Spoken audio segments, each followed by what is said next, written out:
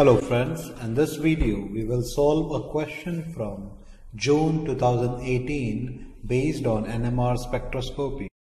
A compound that shows the following spectral data, and the mass spectral data are here. The correct structure of the compound is, these are the options. If you look at this value, delta 7.9, doublet, and the J value is 8 Hz for 2 hydrogen, and this 6.6 again a doublet, coupling constant is 8 for 2 hydrogen. It suggests that there is para substitution. Since it is a para compound, so option 3 and 4 gets eliminated.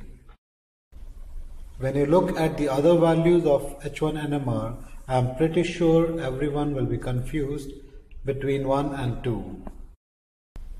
The key for this lies in the mass data. Considering option 1, when you break the bond from here and you calculate the mass of this fragment, it's equal to 92, which is not possible in the case of option 2. So option 1 is the right choice. I hope you like this video and leave a comment below, and don't forget to subscribe. Thank you.